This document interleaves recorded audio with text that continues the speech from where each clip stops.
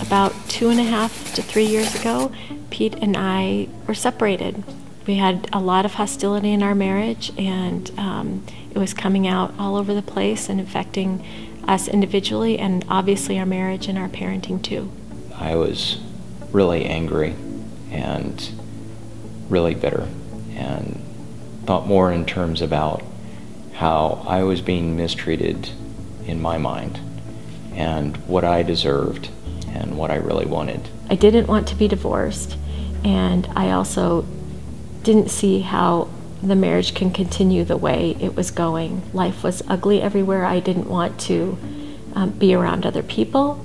The problems that I had were stemming from my own heart, from my own perspectives and my own selfishness. It was destroying our family. I was wanting to run and escape and just start over again. The turning point came after a really awful argument that led to us separating. I told Kirsten to go.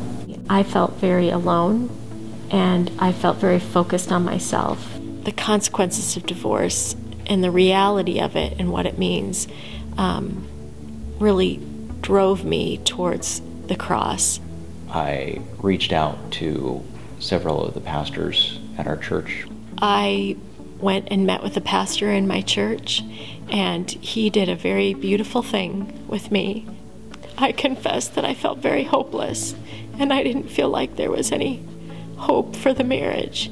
And he gave me a gift and said that was fine with him, that I didn't feel hope, that he would hold on to it for me, and that we would just keep walking towards Jesus. It was God saying to me, I want something so much more for you than you want for yourself. Instead of trying to win the battle, there was a whole different way of winning the battle, and that was moving towards your heart. So as we moved back together, I started taking the wonderful curriculum, How People Change, and I started meeting with 2 women from my church who have weekly sat with me, cried with me, prayed for me, and told me hard things in such beautifully loving ways. I needed to confess to him where I had fallen short.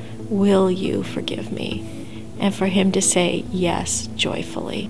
James 1:2-3, and lots of verses like it. Count it all joy, my brothers, when you meet trials of various kinds, for the testing of your faith produces steadfastness. And a marriage that, by all obvious signs, should have ended up in the divorce courts, instead ends up being put back together.